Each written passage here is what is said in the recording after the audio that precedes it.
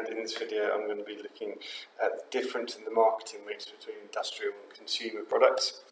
So I've done a video introducing the 7 P's of the marketing mix.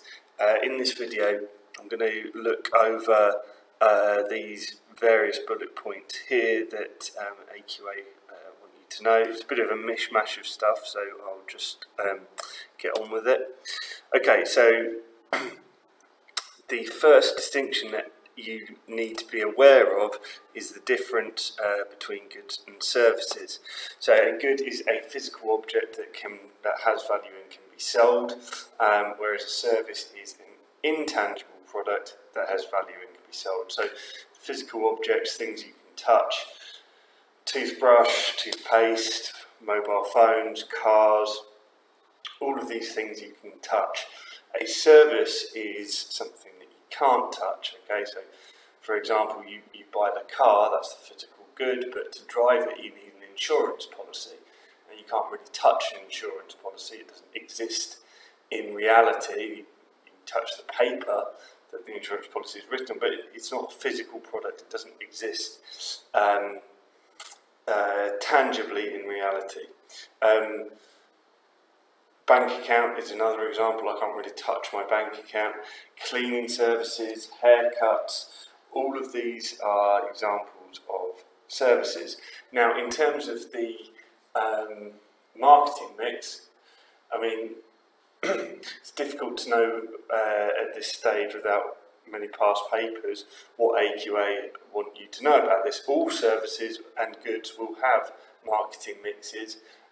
Business will try to put over an image. You can have luxury goods, such as the BMW there that's in the picture. You could also have luxury services, you know, a really top-end restaurant, for example, or an insurance policy that's very comprehensive and offers extremely good coverage. Equally, you can have cheaper alternatives, you know, going in at below the market price. So I think the main thing to take away is just that goods and services, there's a difference between them, but every product, regardless of whether it's a good or service, will have a unique marketing mix to that product. And going back to the definition of the marketing mix that I had in the last video, the business is trying to create a brand image for itself through its marketing mix and its marketing objectives. So you also need to be aware of the difference between industrial and consumer goods. So industrial products are goods and services that are bought and sold between businesses. It's also called B2B, business to business transactions. So, I mean, in terms of the marketing mix of industrial products, you know, it's business to business. It tends to be kind of bulk buying, you know, high value, you know, there's a lot of money exchanged in transactions, or at least there can be. And often, you know, the buyers of these business-to-business transactions, the buyers of these things will expect things like bulk purchases.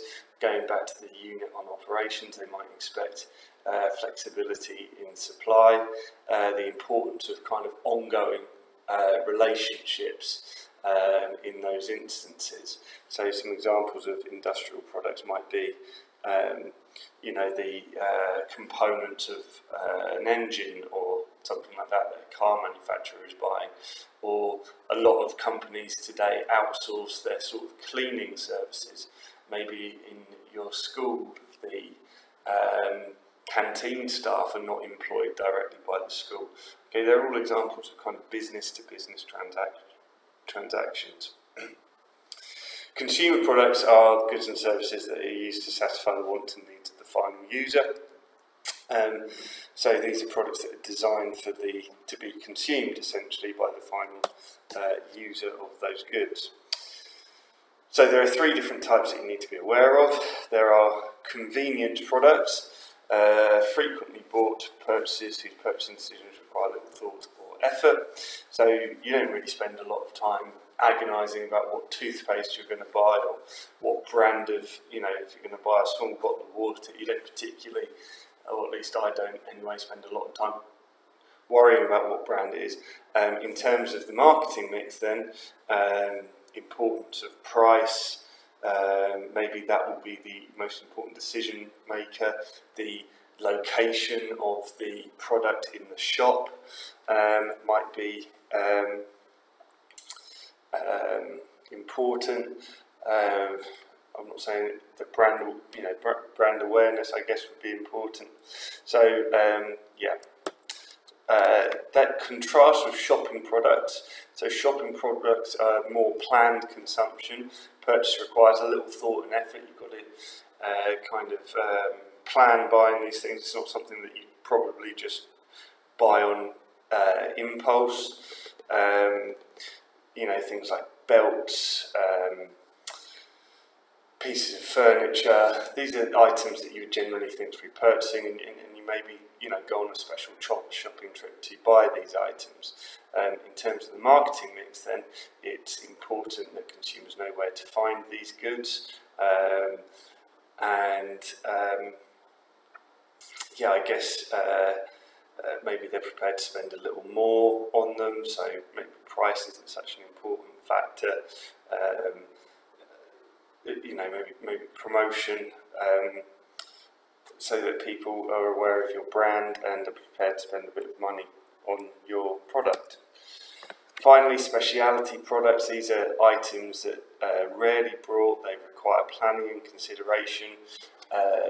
In terms of these items, like buying a car, buying an engagement ring, buying a house, perhaps the importance of people in the marketing mix, people who, will advise consumers and take some time to understand their needs and try and match the best product within their range to that consumer. So I guess that would be the important part of the marketing mix. So a bit of a mishmash of things in that video. I guess the important takeaway is that every business, every product has a marketing mix, the 7 elements of the marketing mix that they use to try and achieve their marketing objectives.